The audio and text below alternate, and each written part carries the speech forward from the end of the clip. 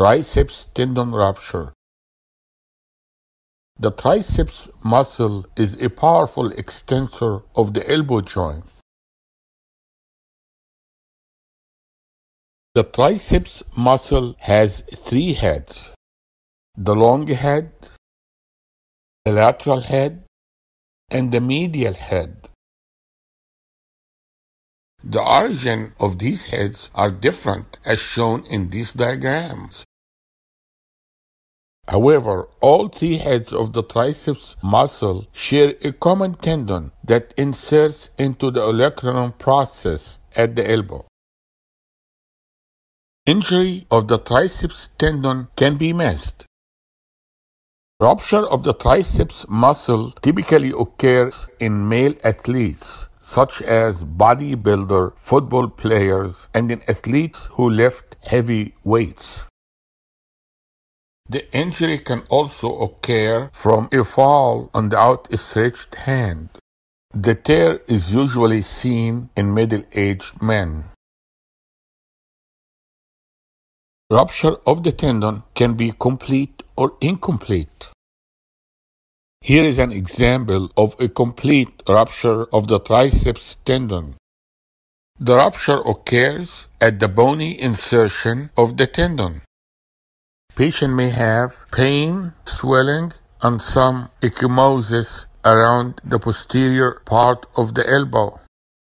Common mechanism of injury includes stress from sudden increase in intensity of training, direct trauma to the tendon, or laceration of the tendon. Rupture of the tendon may also occur due to local steroid injection or may be due to history of anabolic steroid use. The rupture may also occur due to systemic diseases such as renal disease, gout, or it may occur due to previous elbow surgery.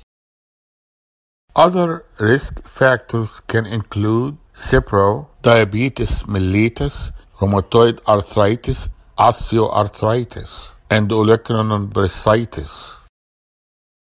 There will be a painful limitation of the range of motion, and the patient will not be able to extend the elbow against resistance. The patient may hear a pop, and the tendon may retract upwards, and a gap may be felt in the back of the elbow where the rupture occurs. A squeeze test. There is a squeeze test for the distal biceps injury. There is a squeeze test for the Achilles tendon, and there is also a squeeze test for the triceps tendon injury. How do you do the squeeze test for the triceps tendon rupture? The patient will lie prone and the forearm will be hanging down with the elbow at the edge of the table. Then you squeeze the triceps. Inability of the patient to extend the elbow against gravity means the patient has a complete tear of the triceps. X-ray may show a small bony avulsion.